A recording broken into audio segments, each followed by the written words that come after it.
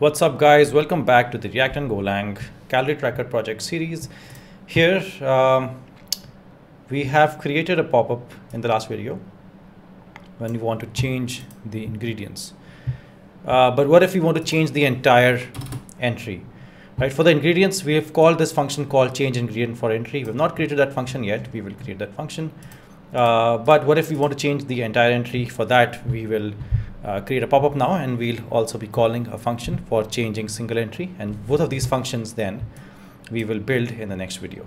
So today's video is about building this pop-up quickly from scratch. So we'll have a modal, sorry, it's not a model, it's modal. We'll have a modal for changing the entry. So we'll have change entry dot change, and it'll have an on hide property.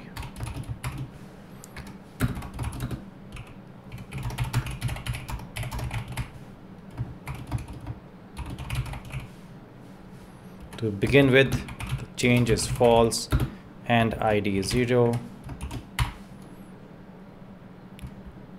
And this whole thing is centered.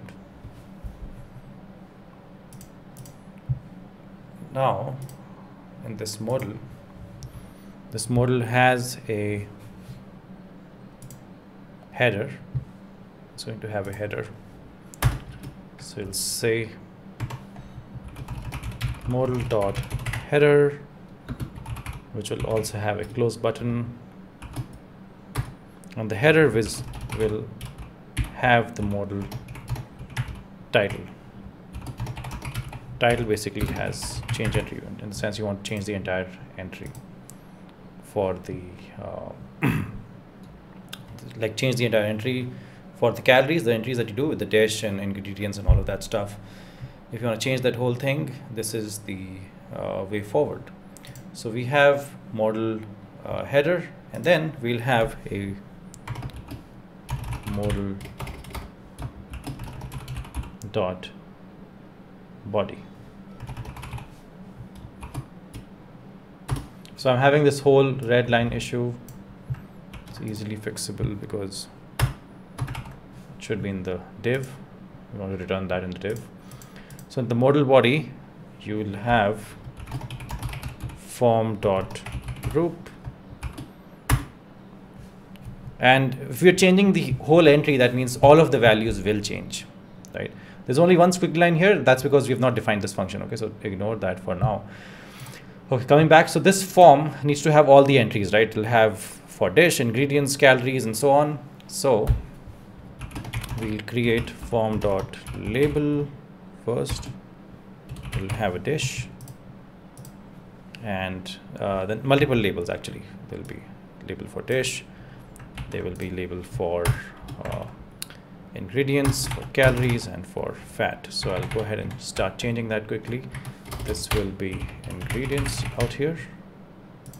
This will be calories, and then for the fat. Now with the label, there's also going to be the values, which will be in form control. It will have an on change event where you want to say new entry dot dish, initialize the value to event dot target dot value, and you want to copy and paste it for ingredients, and you want to copy and paste it for calories, copy and paste it for fat. And here all you have to do is just go ahead and change these values. So you'll say ingredients, here it'll be calories, and here it will be fat. The only thing that changes here is that the type of this is going to be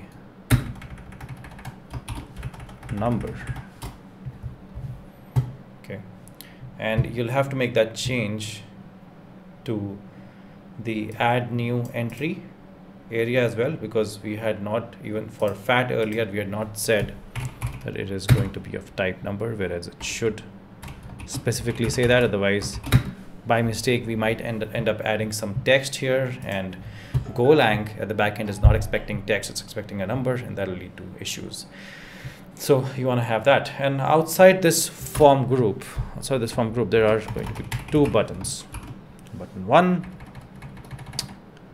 so the button 1, what it does is it has change, and button 2 we know now that it's going to be for canceling, so we'll have cancel. So button 1 will have an on-click property, change single entry. We don't have this function yet, but we'll create it. And this has an on-click set change entry.